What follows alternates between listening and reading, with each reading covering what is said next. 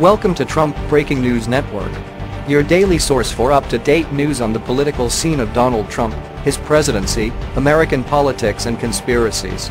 Please subscribe to receive notice of our daily updates. Also share with your friends and your social media. We encourage you to like our videos and give your comments. This is TBNN. Trump, if there's no wall, there's no DACA fix. President Trump on Tuesday night delivered a blunt message to Senate Minority Leader Charles Schumer, D-N.Y, saying there would be no agreement to help so-called dreamers without funding for the president's long-promised border wall. Cryin Chuck Schumer fully understands, especially after his humiliating defeat, that if there is no wall, there is no DACA. We must have safety and security, together with a strong military, for our great people. Trump tweeted.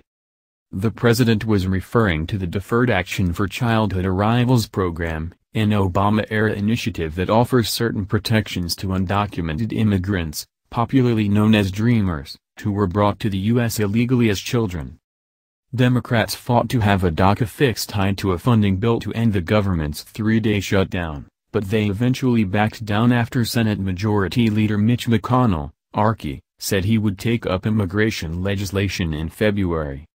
Schumer came under fire from the left-wing faction of his party for caving to the GOP over the DACA issue. The Senate Minority Leader said he had discussed funding for a border wall at the White House on Friday as part of a potential deal. Later, on Tuesday, Schumer confirmed he had withdrawn the offer.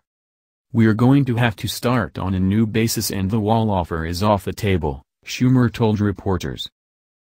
This has been the Trump Breaking News Network. Please subscribe and share to stay up to date on the latest news about our president. Be informed.